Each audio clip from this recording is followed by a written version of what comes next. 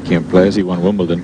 But he said, I used to like going down to Rome. They always rooted against me down there. He liked that, huh? Yeah, he said, I loved it because I'd fight, and I'd win their championship, and I'd throw my arms up, and they'd applaud finally.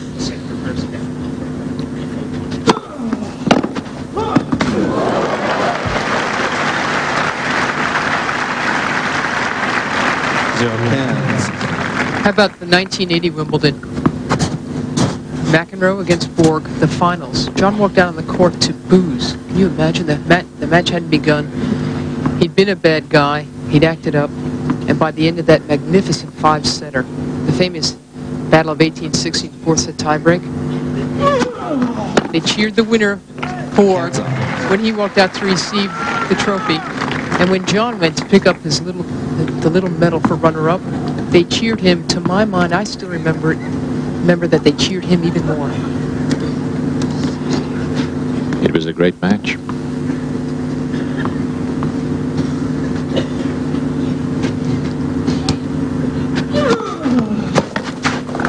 I remember a lovely moment from that clip. I flew back on the same plane as John and John Sr. the next day from Wimbledon. They were up in first class, and I went to visit them when we were about an hour into the flight. John was sound asleep, and Mr. McEnroe had a pile of the British papers, just a pile.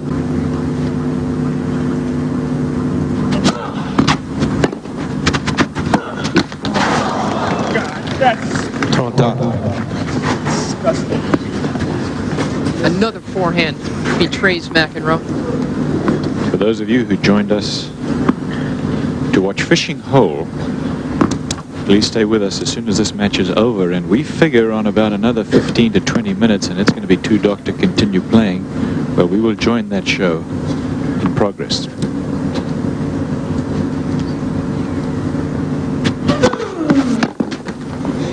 Carol.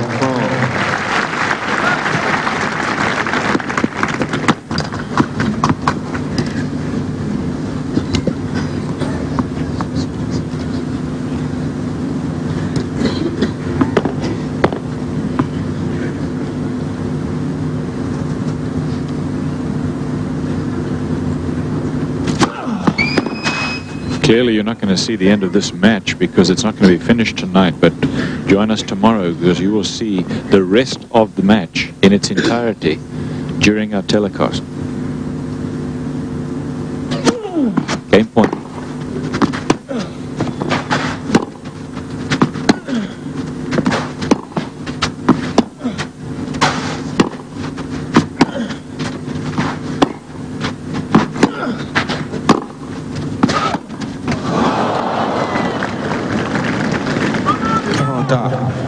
Back to deuce. This is a big game for McEnroe. Big game for both of them, because if Lendl can get another break here, 2 breaks going to represent too much of a hurdle for McEnroe to come back. So I'm sure they both realize how important this one is.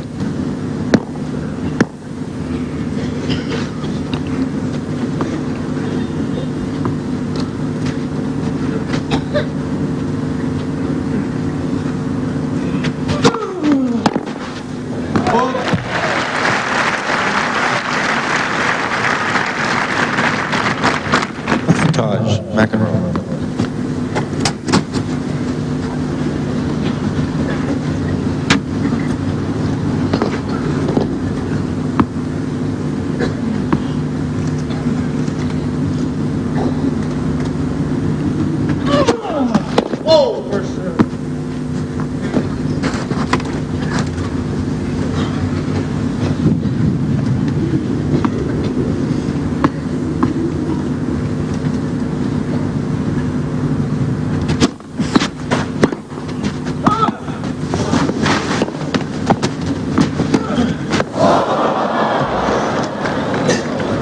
Egalite.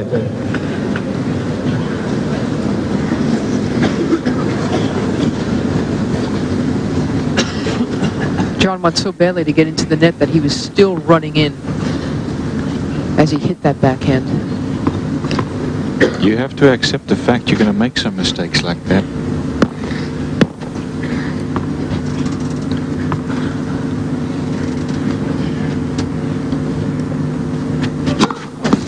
They have been playing for over 2.5 hours.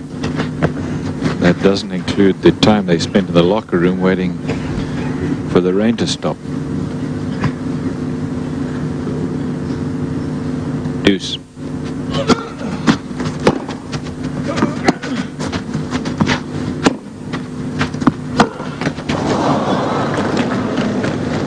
Avantage, Lendl. First set in the tiebreaker to McEnroe. Second set in the tiebreaker to Lendl. 2 games to love for Lendl in the third set. And this is break point for a second break in the third set for Lendl.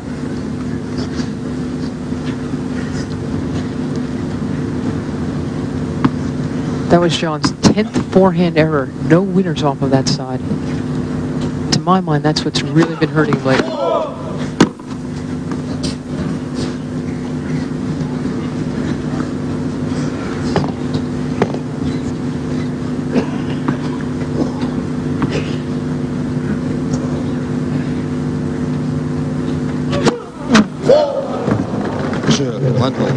Lendl has broken. 3 games to love. He leads in set number 3. We're at 1 set all in this round of 16 match. See, that's what's making the difference right here. 73% first serves. Call that 3 out of 4 for Lendl. There's not much you can do when you serve, when he serves that well. McEnroe, on the other hand, stayed about constant.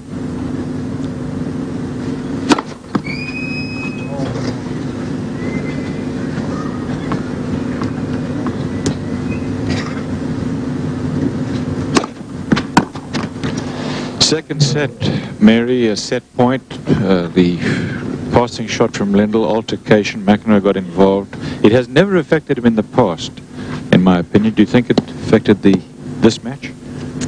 I still go back to that 3-3 volley. John was just sitting right on top of the net when he blew that.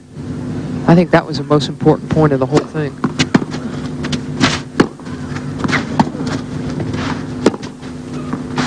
But he was points. John was points away from being 2 sets up.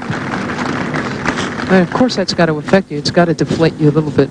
Remember, at 4 games or love 30, he was just 2 points away from serving for the set. And at that point, he was serving better than he is now. Would almost certainly have won it.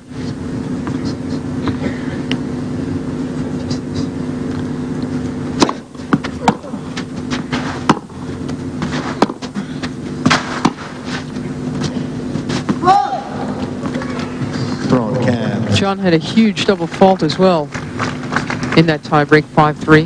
And Lendl, who was making a lot of errors in that first set, has really tidied things up.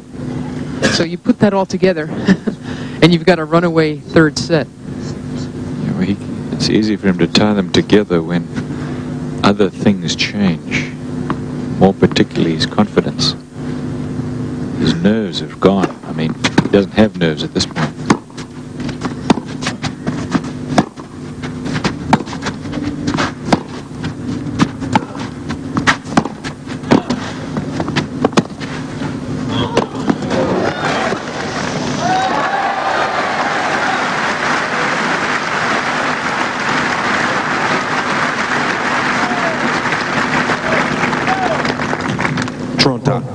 Outstanding volley from McEnroe. The topspin lob is over his head. He gets to it. A game effort by Lendl to track it down, but no way.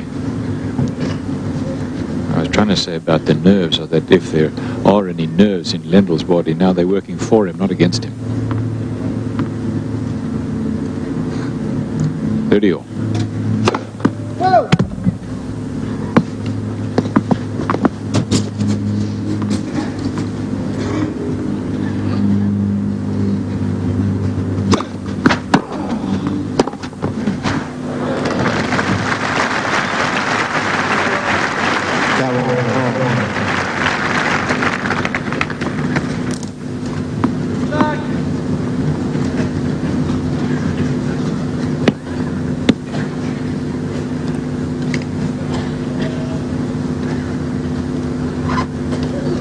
Game point for 4 games to love for Lendl, and you can be sure that when this set is over, they'll call it for the night here in Paris. It's 9:09 in the evening. You could make a case for stopping the match right now. It's getting hard to pick serves and volleys. Lendl. And there's really very little light left in the sky. Lendl man, 4-0.